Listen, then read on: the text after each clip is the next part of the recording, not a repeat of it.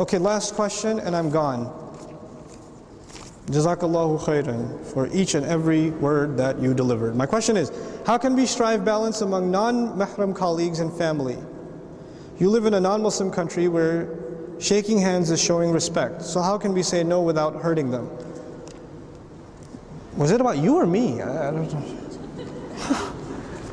But look, I mean, at least in the United States, we're a pretty free society, right? So you could do pretty much anything. You could shake feet in America.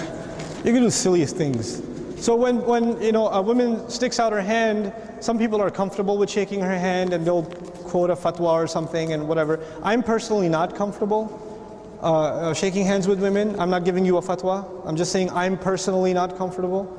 And I'll just say, you know, we have this thing in our family where we only touch women within our family, and we have too much respect for women outside.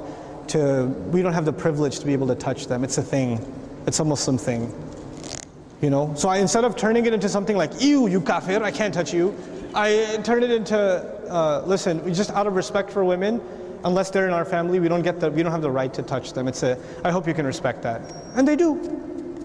We just got to find a smart way of saying things. You know, you don't have to just say, you know, well, we believe innamal mushrikuna najas. We believe that the mushrikun are filth, and you clearly a mushrik. So you're lucky I don't have a gas mask on right now to tolerate your presence. And therefore shaking my hand is out of the question, but here's my sock, you can shake that. Yeah, that's another way of going. You decide which one suits your personality more. Thank you so very much, everybody. Jazakumullahu khairan for listening. I have to rush out of here because I have to catch a flight tonight. And if I don't, I am going to be zabiha at home. So, Jazakumullahu khairan. Please make lots of dua for me. I'll be making lots and lots of dua for you on my trip back. Be responsible people. Assalamu alaikum wa rahmatullah.